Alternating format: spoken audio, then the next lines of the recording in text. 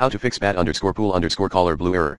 Case study 1, if you met BOSD caused by antiskernel.exe/error, bat_pool_caller and memory management instead, try the below solutions.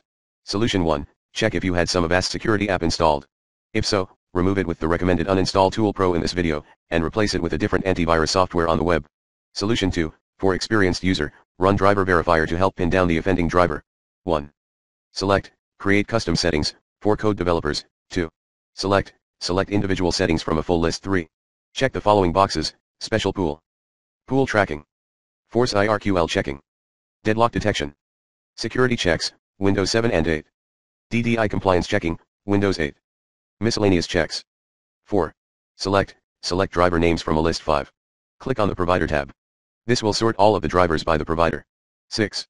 Check every box that is B./B provided by Microsoft/Microsoft Corporation. 7. Click on Finish. 8. Restart. See details at https://goo.gl/0mxc3v.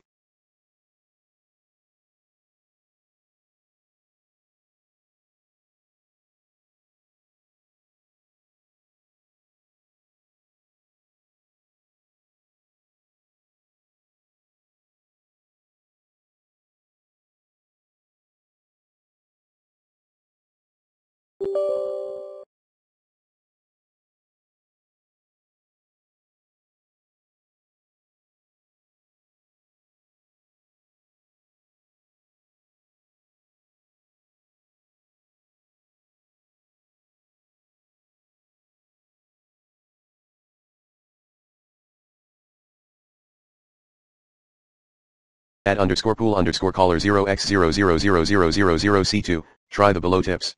You may try disabling hardware devices such as sound, network controller from the BIOS, refer to the below image, and then try to reinstall the operating system. Additionally, you may also disable the USB ports while installation, if the keyboard and mouse are not connected through USB port to the computer. Warning, modifying BIOS/chipset incorrectly can cause serious problems that may prevent your computer from booting properly.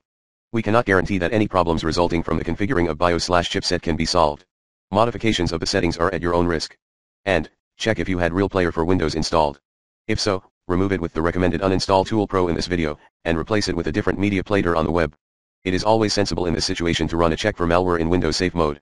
To do that, get Avast Internet Security at http://www.anrdoezrs.net/click-7951287-128898082.